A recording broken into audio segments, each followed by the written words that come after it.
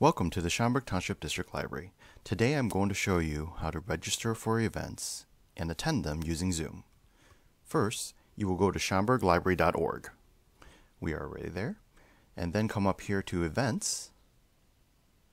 And from Events, you can choose either Kids, Teens, or Adults.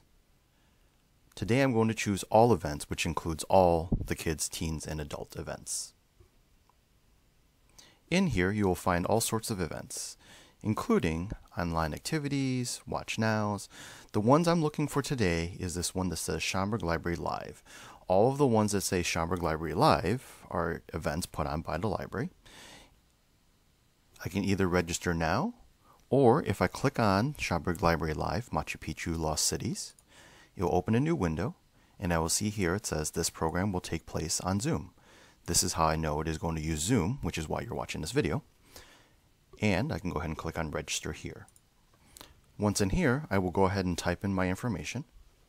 And then I will go ahead and click on Register. If you want to register additional people, you can add more people here. Otherwise, click on Register. And it will go ahead and register you. About an hour before the program begins, you will get an email similar to this.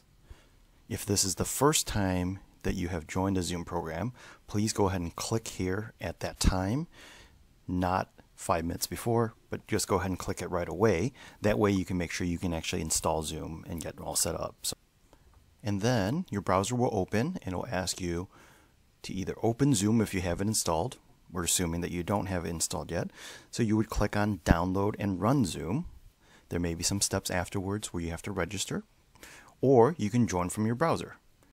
After you have installed Zoom, in the future, you can click on the link about 5 minutes before the program starts, and you will get the same page. I will go ahead and click on Open Zoom this time. And this is an example of what a class would look like. It notes that I am currently muted, which is fine. And I will see the presenter in upper right. That's John. He's one of our computer instructors. You will also see a screen of whatever they are sharing at the time. If there is no screen being shared, the instructor will actually end up taking the whole entire space. If you have a question during a meeting, click on Participants. Then click on Raise Hand. You will note that up here at the top, there's a blue hand, noting that you are asking a question. The instructor will go ahead and unmute you when it is your turn to ask a question, and then they will remute you afterwards. And if the question gets answered before you have to ask your question, you can click on Lower Hand. If you decide to join from your browser, you'll get a screen that looks like this.